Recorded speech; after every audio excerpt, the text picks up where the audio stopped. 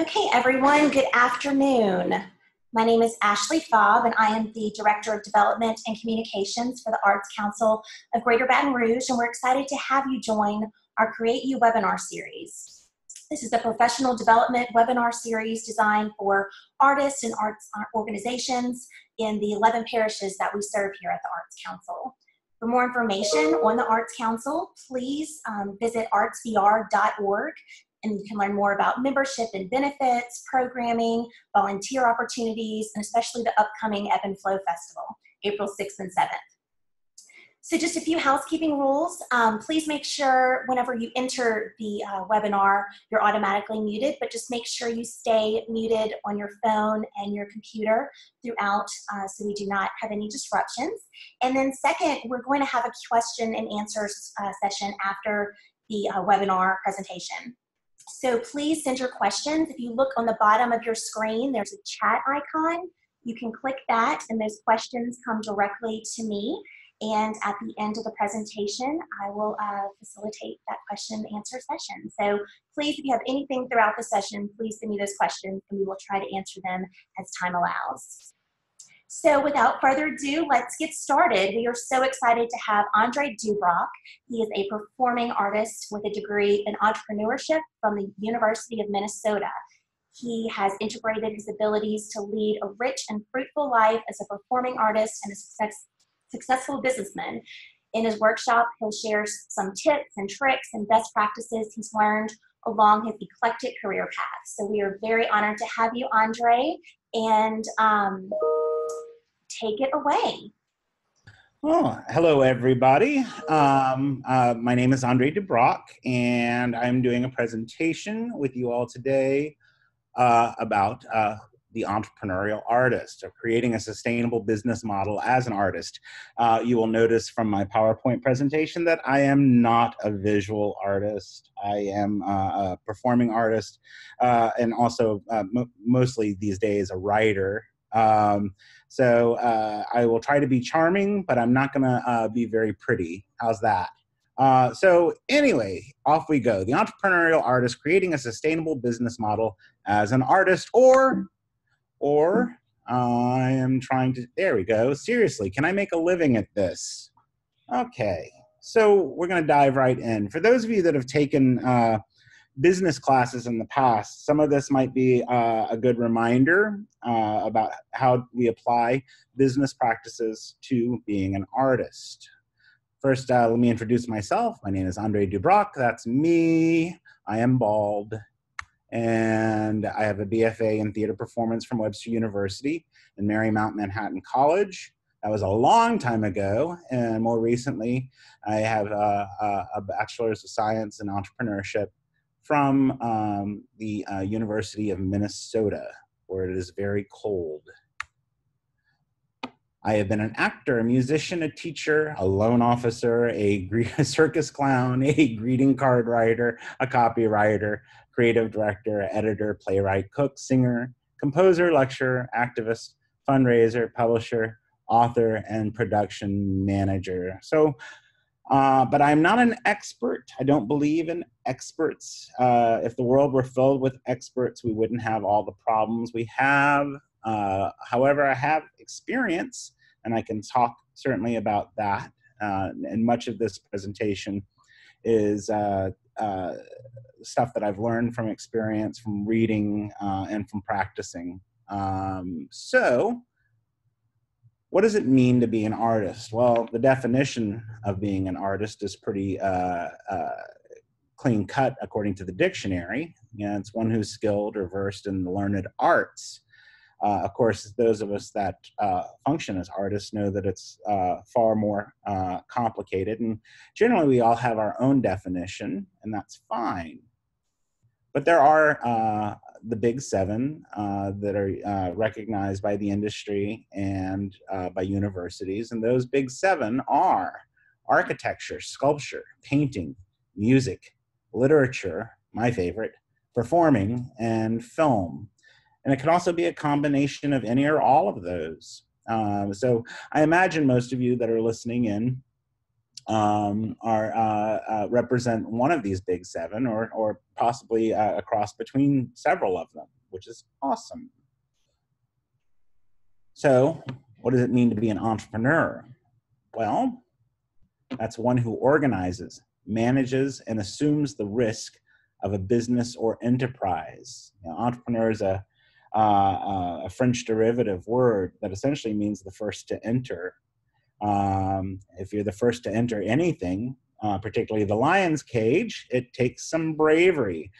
Entrepreneurs themselves have attributes, and those attributes are that they're creative, they're passionate, they're motivated, they're optimistic, they're future-oriented, they're persuasive, they're flexible, resourceful, adventurous, and decisive.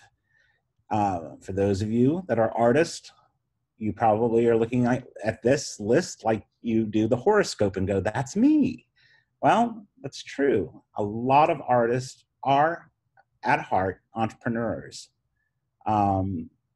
So one big difference between most entrepreneurs and some artists has to do with where our internal locus of control comes from, or whether we have one. An internal locus of control is one's belief that they are in charge of themselves and their circumstance, that I control my future, I control my well-being, I am in control of where my career is going. However, the opposite of internal locus of control is external locus of control. That's the one's belief that an external force determines their fate or circumstances. I meet a lot of artists, and I'm sure you have too, that are in this place, this limbo of waiting to be discovered, waiting for my work to be recognized, the waiting place. They are generally functioning from a place of external locus of control. And that's not a very entrepreneurial approach to one's career. Unless you have some really diehard fans that are going to get out there and do the work for you, it's important to really question your own internal locus of control. So say that you've determined, okay, I'm going to take charge of my career as an artist, whether I'm a visual artist or a performing artist, I'm a writer, I'm a singer, I'm a comedian, I'm a dancer. The first thing that you need to do is take a look around you. What is the environment? Where are you living at? What is the market capacity for an artist where I live? Where can I perform, or where can I sell my work? Am I selling a good or a service? You know, visual artists, sculptors, painters, they generally are selling goods. It's hard to think of your work that way, but it is. You are selling a physical, tangible object. Whereas performing artists or dancers or writers, in my case, that you are selling a service. So taking a look around at the market capacity of where you live is very important. Also, you need to take a look around and try to identify what am I competing with. And that doesn't necessarily mean that, I want to start a theater company in my town and I'm going to compete with the other theater company in town. There are much bigger competitors to a theater company. You know, Netflix is a huge competitor to a theater. Or if you're a visual artist just starting out, what else are you competing with? You might be competing with the fact that people don't like to go to galleries. So you also need to look at doing a SWOT analysis, and I'll get into that a little bit further. Those of you that have taken business class, you'll be familiar with the SWOT analysis. That's an acronym. It stands for strength, weakness, opportunity, and threat. And I'll talk you through that process. But what you're ultimately trying to land on by scanning your environment is determine what is my advantage? What is my competitive advantage as an artist, where I live in the marketplace, and how do I capitalize on that competitive advantage? So let's start with what is the market capacity of an artist. You know, these are things that you should probably sit down and write for yourself. Who is willing to pay for my goods or services? How much are they willing to pay? What is my personal capacity? I mean, particularly if I'm an actor or a performer, I can only do so many shows or so many performances in a month. What does that look like financially? If I'm a visual artist or a sculptor or I do ceramics, I can only produce a certain amount per month. How much do I need to live on? And how much can I expect to sell? And how much can I sell? These are all questions that you need to ask yourself about market capacity. And always keep in mind, the supply and demand of where it is that you live. How many audiences can you reach? How many audiences with money in their pockets are going to actually buy your goods or services? These are important things to really keep in mind.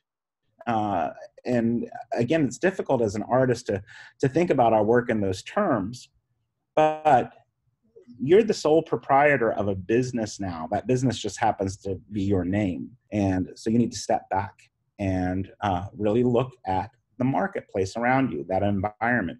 It's a very, very important step. All right, so your SWOT analysis, it's strengths, weaknesses, opportunities, and threats.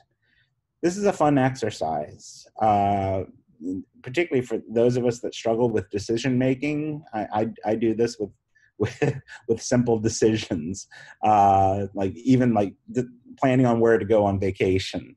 You can make a chart and you analyze your findings. And the chart looks something like this. You have your strengths. These are good questions to ask yourself. What do you do well? And what are your advantages? What resources do you have? And what do people prefer you? Why do people prefer you or your work? Really, it comes down to what are you proud of as an artist? When you talk about your work or you see your work, what are you most proud of? Now, on the other side of that is your weakness. What could you improve? What do you do poorly or not at all? You might be a fantastic painter, but you're a terrible bookkeeper. Or you might be a terrific actor who has a tendency to overextend themselves. Do you have a sufficient budget? At the end of the day, we all have rents to pay and bills. So what is it that you need to sustain yourself that way? And what do you have left over to work on your weakness, to improve? How are your communication skills? Anybody in any business needs to understand that you're always communicating something with everyone that you meet. You're forming relationships with every handshake, with every email, with every social media post. Particularly if you, as the sole proprietor of this business that is your name, those communication skills become much more important. I guess weaknesses really come down to asking yourself, what are you ashamed of? I wish that I was better at self-motivation. I would probably say that was my biggest weakness, because there are certain things I know I have to do, and if I don't want to do them, I drag my heels. So then, opportunities. This is part of that identifying where your niche is. What's the best you can hope for in the near future? And plan it out 6 months from now. 6 months from now, I would like to sell X amount of dollars of my ceramics. I would like to sell this many paintings, or I would like to show this many exhibits within this time frame. Identify what the busy times and seasons are. This is true for performing artists as well as for artists that create tangible goods. Generally, around the holidays, there's always a play, there's always a ballet, there's always a market or a holiday market. This is going to be a busy time of year, but within all of that, there are other busy times. So being able to identify those are all very important. What is the trend or niche that you are following or establishing? Who are you aligning yourself with within the market? If you are a visual artist, what galleries out there best align with your particular style? Because that's where you're going to find your buyers, or at least your audience. So within opportunities, that all comes down to what makes you excited. What gives you hope? What motivates you? On the other side of that are your threats. What obstacles do you plan to face? I'll give you your first one. The first one's always rejection. Rejection.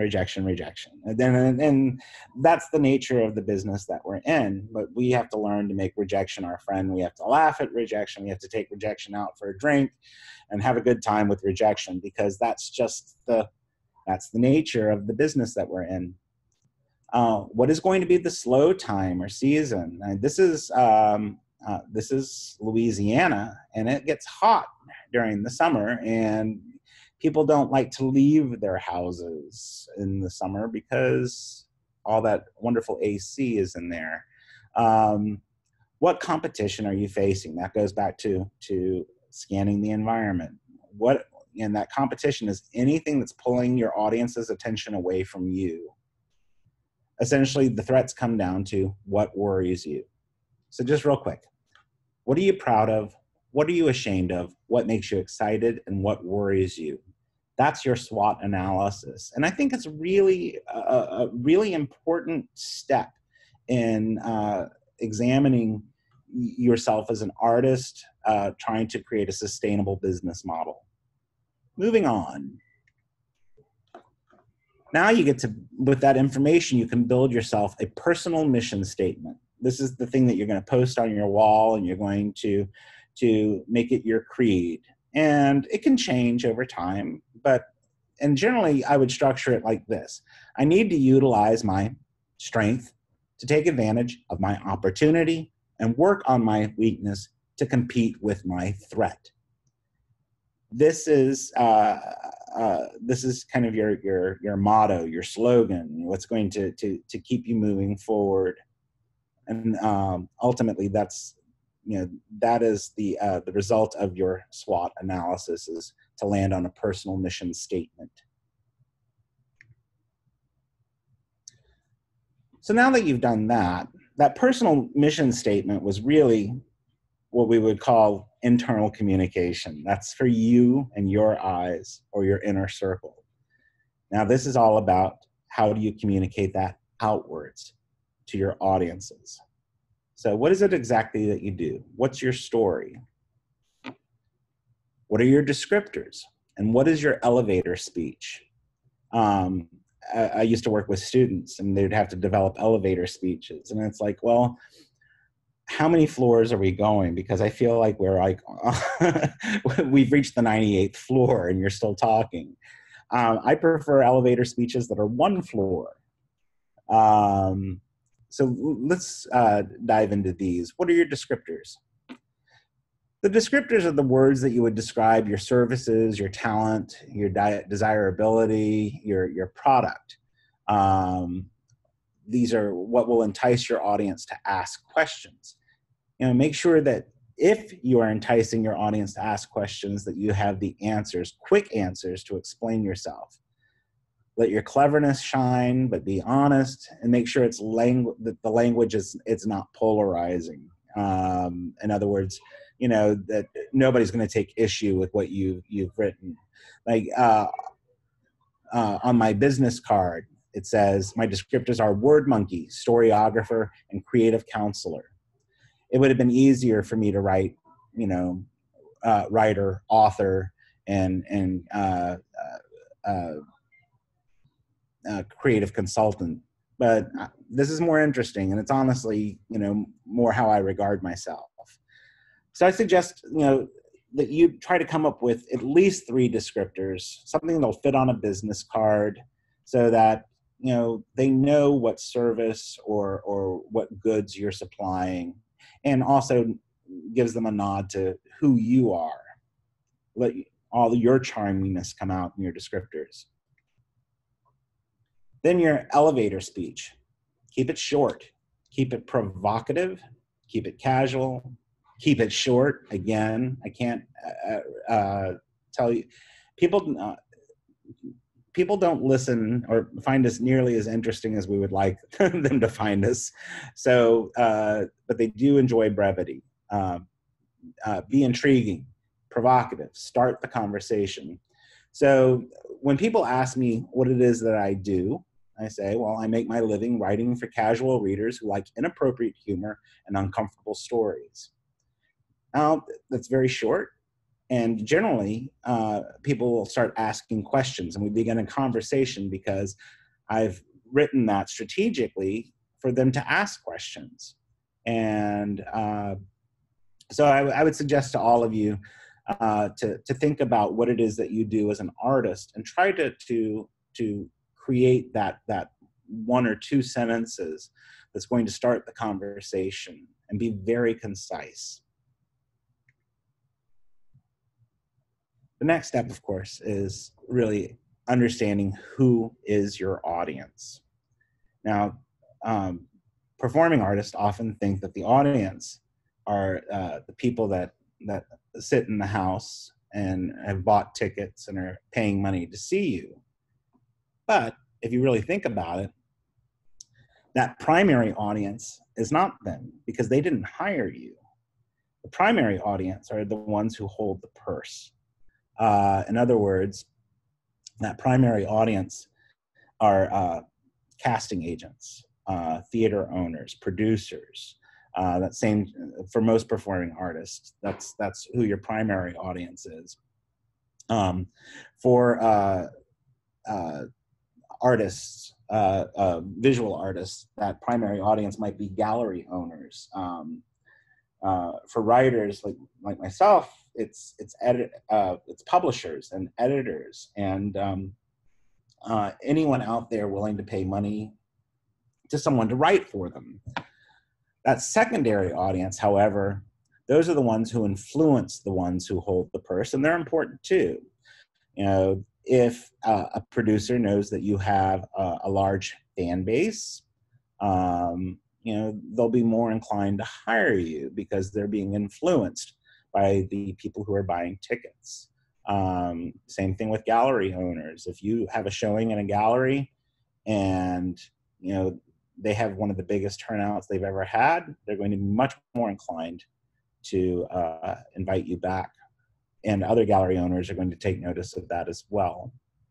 The tertiary audience, those are your admirers and allies. And I'm going to get more into that. So like I said, primary audience. Who holds the checkbook? It's the casting agents, the gallery owners, the licensors and licensees, particularly for visual artists. Licensing your work can be so lucrative. And actually, I found that now as a writer as well. And I'll talk more about that later, but licensing what I do, I'm getting paid for work I've done years and years ago, and that's fantastic because I think surprise money is some of my favorite money out there. Publishers, producers, customers, that's your primary audience. Secondary audience, the ones who influence the ones who hold the checkbook. Colleagues, industry professionals, influencers. Social media, of course, is making a big deal out of it. They actually have the name for it, the influencers. We're going to run an influencer campaign. These are not people who will ever buy your product, but boy, a word from them, and then all of a sudden you've got consumers knocking down your door. And then the tertiary audience, it could be audiences, it could be friends, it could be family, casual acquaintances, etc. It's really up to you. You know your environment. You know what it is that you do. You know who those faces are that appreciate your work. It's being able to determine out of those faces, who is it that holds the checkbook? That's your primary audience. Who is it that's influencing the person that holds the checkbook? That's your secondary audience. And then who are the people that are just going to speak nice to you and show up? That's your tertiary audience. Of course, now that you've got these audiences, you've got to figure out, you've got your audience, you know what it is that you want to say. You have your elevator speech, you have your descriptors, you know where you want to be and how you want things to play out because you've done your SWOT analysis. So now you have to figure out, how am I going to reach them?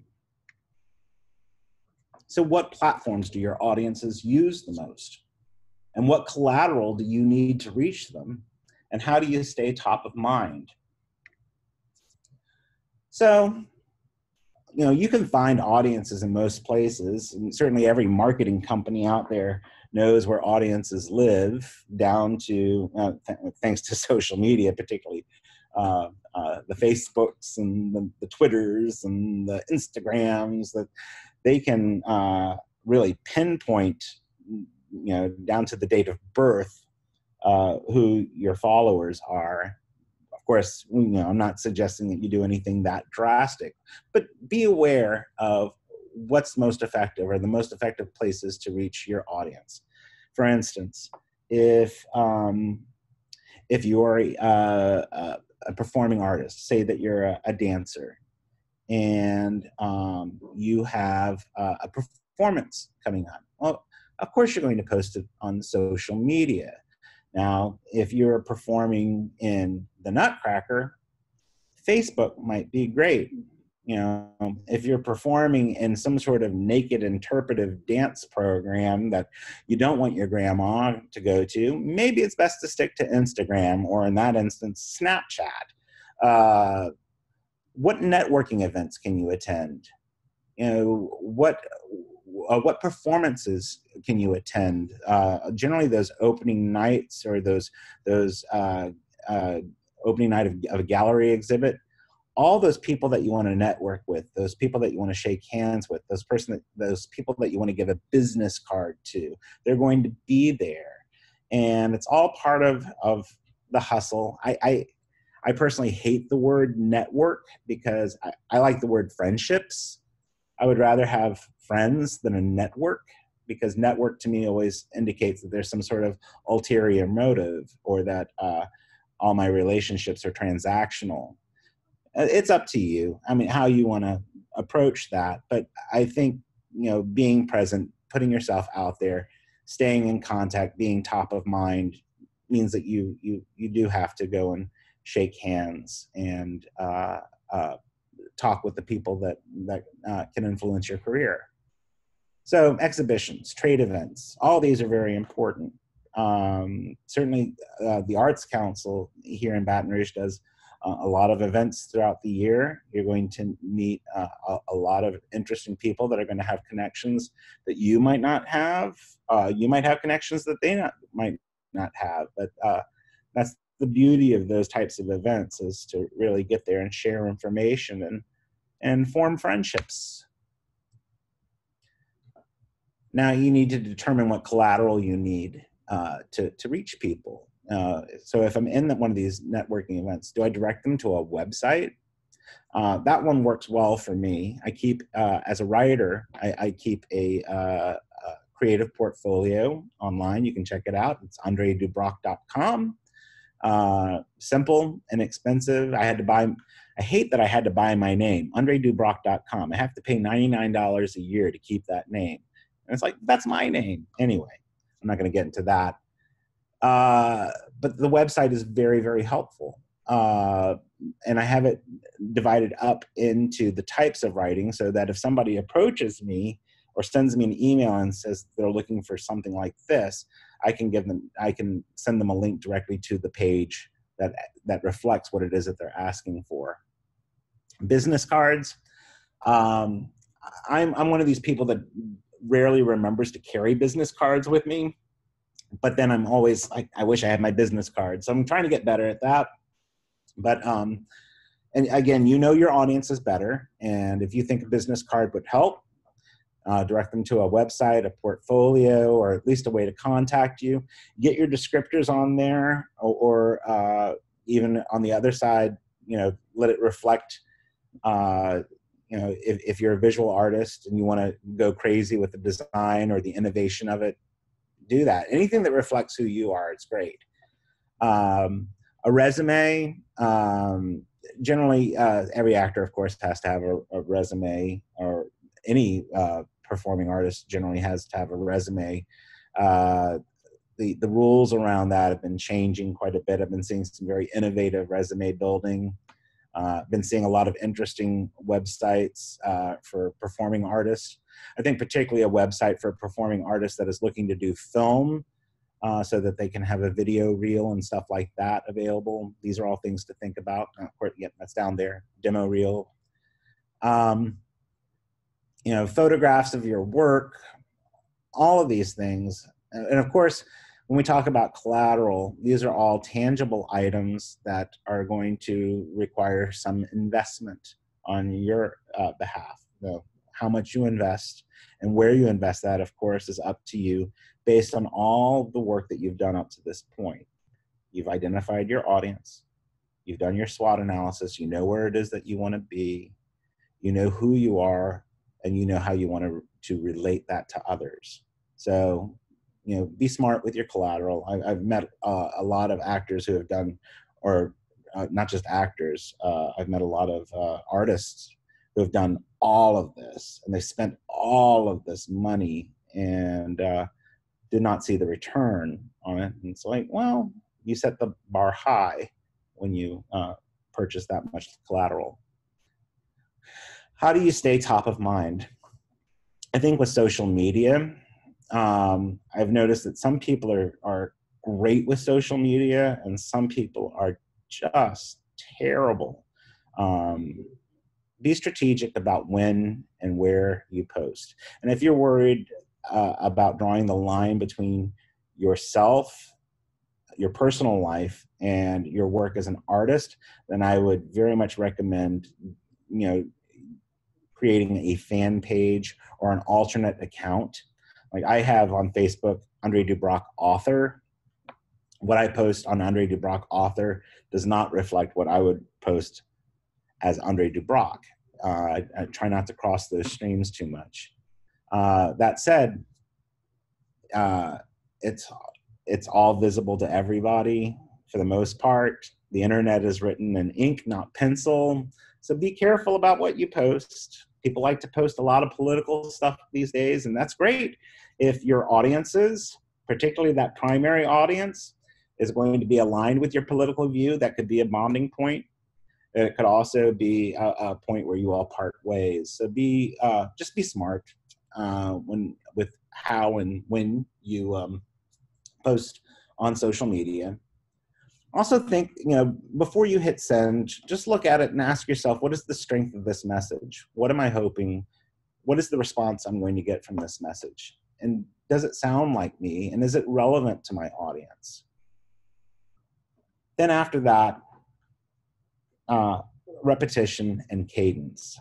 That doesn't mean that you have to post 8 times a day. Most people would prefer that you didn't. But maybe 2 or 3 times a week. And that the message, that there's a repetition in its tone and its clarity and its cleverness and its reflection of you. People look forward to seeing your post. and that they haven't had to wait 4 weeks for you to post again, because they know that about every 3 days you're going to post. So that's the consistency. Remember, and sorry, Disney, remember, you are always building to affinity and beyond. You want to develop an affinity with your audience, that when your name comes up, oh, they do such good work. Oh, they're so funny. Did you see what they posted? Oh, I just love, I can't wait to work with this person. Oh, you know, that's what you're going for, is that affinity. All right, and this might be a new term, even for some of the business people. MVP. Consider MVP for an early revenue stream. MVP stands for minimal viable product. That's a saleable product or service that requires the minimum effort to produce. That sounds like laziness. No, it's not laziness, it's strategy. As a writer, I offer a service. I write. I have found a niche of writing greeting cards for small greeting card companies all over the world. It requires minimum effort from me, because greeting cards are generally very short. And it's easily repeatable. You know, I can spend an hour on a Monday afternoon writing all my ideas out and sending it to them. And if they buy some of them, which generally they do, or license some of them, which I love even more, then I've got a base revenue stream coming out from that. Is it a lot of money? No, not much at first. Of course, with licensing, you know, you build up royalty over time, and then it just keeps increasing. I'm going to put this in a visual artist scenario. I have a friend who does ceramics, and she has a small studio in Brooklyn, and she creates amazing pieces. However, she's able to sell into gift shops these tiny little, I would guess I would describe them as like spice containers. It's just a tiny little cup, enough, not even as big as a demitasse, but she can sell places to put spice. She can make in a day, probably produce 200 of these, and because she can do that, she sells them like crazy to any place that wants to buy them.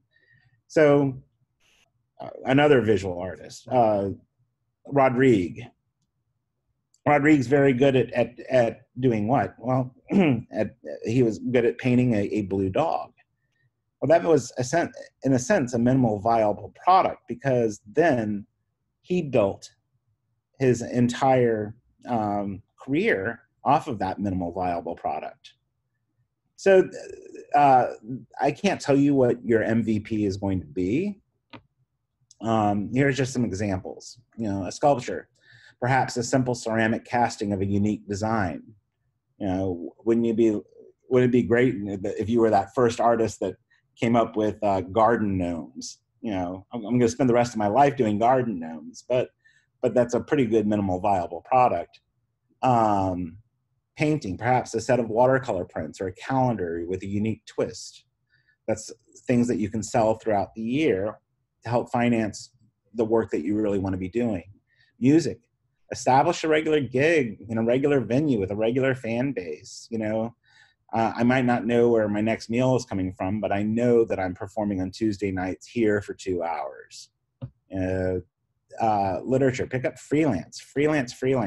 I have freelanced like crazy, and it is hard at first, but if you do good work, it just builds. You know, towards the end of my freelance career, I was having to say no to a lot of people, which actually feels really good. Performing, pick up a few nights of teaching or developing a workshop that can travel. I know a lot of performing artists like dancers, you know, that at a moment's notice, they have a good 1 hour class that they've adapted for all age levels, that they can go into any environment and teach.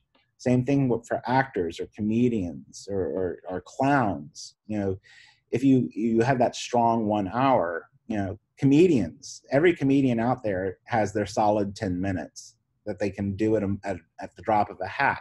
That is their minimum viable product. Film, I would say freelance, because film is such a competitive field. Freelance in any capacity as you form connections. Film it's very multidisciplinary. The more you understand the big picture, pun intended, the more your big picture will get made. So it's the minimum viable product for a person in the film industry might very well be your time, where you're spending your time. Build on each success. Build on each relationship. Build on each contact. I'm not saying not to be inauthentic. These are friendships, not networks. And it's always worked for me to treat them as such. All right, so I'm going to just review all of this because I am talked quite a bit. Number 1, scan the environment. Look around you. Use what you see there to form your strengths, weakness, opportunities, and threats analysis. And use that to develop your personal mission statement, the thing that's going to get you up every morning and understand who you are as an artist and how you are going to create a sustainable living as that artist. Know that when people ask what you do, you can say it in 3 bullet points as far as what your services or your goods are, and followed up with a sentence about who it is that you are and what it is that you do. That 1-floor elevator speech. Identify your audiences. Know who's going to pay the money, who's going to influence the ones who's going to pay the money, and who are the people that are going to be there to support you either which way. And then figure out how you're going to reach that audience. Where do they live? Are they on social media? Are they at events? Where do I need to align my message so that they see it and won't ignore it? How do I cut through that noise that we're all surrounded by?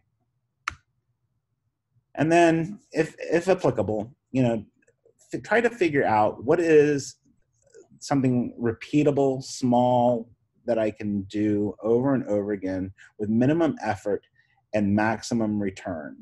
What's the little thing I can sell? What's the service I can provide that doesn't take me away from my big picture, but sustains me in the meantime? So that is it. I know that this presentation is recorded, and I'm also going to give a copy of this slide deck, this insanely beautiful slide deck. Again, I apologize. I'm not a visual artist. I'll make sure that Ashley and the Arts Council here has that so that you can print it up. I do encourage all of you to take each of these steps and actually spend some time with a notepad outside of yourself, really looking at yourself as the sole proprietor of a business that has your name, as an entrepreneur. And that's me saying thanks. And now I think we're going to ask some questions, or Ashley's going to chime in. And yep. Yes, awesome. Thank you so much, Andre, for the incredible content. This is just wonderful. We do have a few questions, so let me start. How can you define your target market if you've already started selling to many demographic groups? Well, then, all right, so it sounds like you've got lots of different, a lot of different demographic markets. So maybe not basing your target market off of a demographic, but rather, off of the attributes of the people that are purchasing it. It might not be, women between the ages of 25 and 45 that live in these zip codes, but rather, what is it that all those different demographics have in common? And that might, for instance, it might be well, all those women happen to have small children at home, or they're all ironically divorced. Well, what's that about? If you're selling to lots of different markets, that might be some way that you try to pull them together and just to see who has the affinity for your brand. Okay. You've done so many things throughout your career. Can you talk a little bit about the need or lack thereof to focus on one career path at a time? No, I don't think that you need to. I've had many careers, but I've always been myself. And there's a wonderful book, and I'm trying to remember the author's name, but the title of the book is The Integration of Ability. Because all the things that I'm good at, and most of the things that I'm bad at, they're all part of who I am. And they've taken me down many, many different career paths, sometimes simultaneously. As far as this presentation goes and the work, break them down. As a writer, I have a minimum viable product of the greeting cards. But as a performer, I have a minimal viable product such as this presentation or workshops that I've done with kids that I know that if I'm called in the next 10 minutes to go and do a workshop, I can do it because that's, my MVP. And those are all different career or different disciplines. Okay. Is there any place for mission-centered entrepreneurship? Let's say your primary audience does not, in fact, hold the purse. In the case of like outreach programs, for instance. No, are we talking about social entrepreneurship? I think she's kind of talking about how the primary audience doesn't hold they're not gonna pay. It's more of like an outreach program that you're doing in the community that you may. Okay. All right. Well, so we use the expression buy-in. So it can be very literal. To get people to buy into an idea, you might literally want people to invest. And when I was talking about the individual artist trying to sustain themselves, that's what I was talking about. But however, buy-in also means that people believe or they get what it is that you're trying to do, and they're there to support you with their time, with their talent, with not just their treasure.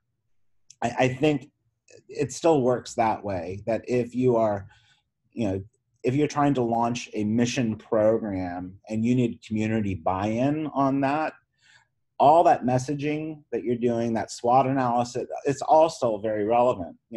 Ultimately, just the goal is different. You're not looking to not looking for your audience to financially sustain you, but rather you're looking for them to, I guess, in a sense, emotionally sustain you, because you know that they're going to be there and they value what it is that you're doing.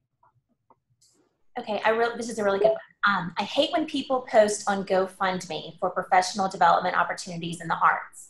When a singer wants to go to a program in Italy, etc., is this kind of crowdfunding necessary? Is it frowned upon, or is it viable? Is it a viable way to build up your business?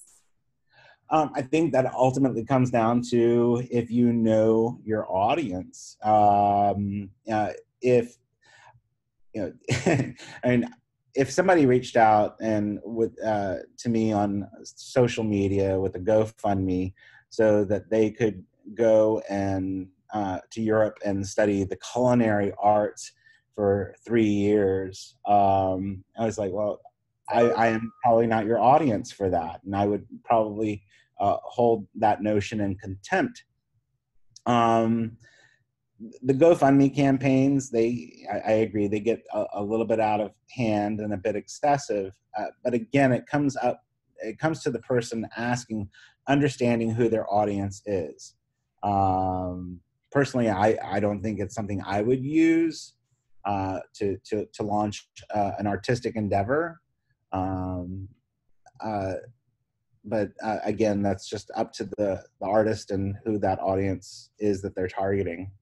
Great. Can you talk a little bit about licensing and protecting intellectual property? Well, I'm not going to give legal advice, but as far as protecting intellectual property, there's some, particularly with visual artists and also literary artists. I ran into this early in my career, was that people will ask for spec work. In other words, now before I do this, we have this project that we're working on, and would you mind creating something for us to work with? Like, can you draw a logo that looks like this? And we want to just use that and see if that's something that we like. And then they'll take that and they'll reform it or never pay you. Or people that will ask you to perform, to do, or to be a musician at, or draw, or sculpt something because they're offering you exposure. I'm a professional and I'm 51 years old, and if I haven't been exposed yet, it ain't getting exposed. So I generally say no to all of those things. That's part of me protecting my own intellectual property, my own ability. As far as the logistics of protecting something that you've written, date it. You don't need to run it through the copyright system. It's fairly easy to prove in court. As far as licensing goes, I personally prefer a royalty-based licensing agreement. And for instance, I wrote a book a few years ago that ended up selling a lot more copies, about 80,000 more copies than I ever thought it would. And but I took an upfront one-time fee for it, and I'll always kick myself about that. So I would say when it comes to licensing, try to have some forethought about it before entering into a licensing agreement. Is like really read the terms of where and how things are going to be used. I have a story of a friend of mine that was a model and signed a model release with Getty Images, and did not put any sort of restrictions on how his image could be used. And he's a nice guy, good-looking guy, but he's also now the face of chlamydia throughout Minnesota on these billboards. And so these are all things to think about, I guess, when it comes to licensing. Okay, we have time for one more question. Okay. When should one decide to pull focus on their creative career rather than their day job? Or is that even the right way to think of it? Personally, I don't believe in setting dates or ultimatums with ourselves.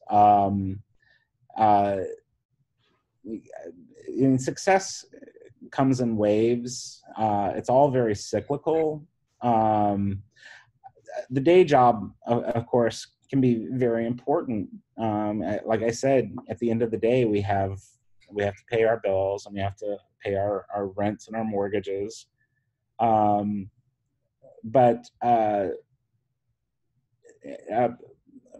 tell you this.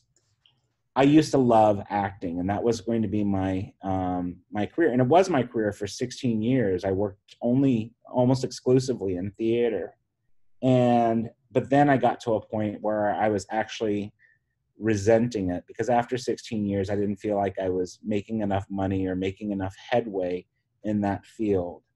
And I started really holding not just my inability to sustain myself in contempt, but I was holding theater itself in contempt. And that's when I said to myself, I need to get out of this, because I don't want to end up hating something I've always loved.